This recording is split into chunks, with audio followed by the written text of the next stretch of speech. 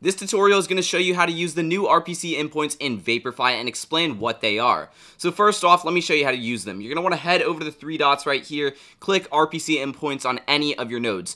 Click on servers and select the server that is closest to you. So if you're in Atlanta or near Atlanta, you're going to want to select Atlanta. For this case, I'm near Dallas, so I'm going to go ahead and select Dallas, and I'm going to copy this URL. If you select a location that's far from you, your transactions for the network that you're using, which is going to be the AVAX network, are going to take longer to go through. So once you copy this URL right here, you're going to head over to MetaMask, you're going to click your account right here, go to settings, scroll down to networks, scroll down until you find Avalanche or whatever it's called, and then where it says new RPC URL, delete that and paste in the new URL that we just copied from your RPC endpoint. Just like that, and boom, you are connected to your very own private endpoint for the network. Now, what an RPC endpoint is it's a connection to the server. So pretty much you have the Ethereum servers right here, and you have your MetaMask client. Well, your MetaMask client has to connect to the Ethereum servers, and how it does that is it connects to different RPC endpoints. And there's one major endpoint for the whole AVAX network. However, that gets congested when a lot of people are using it.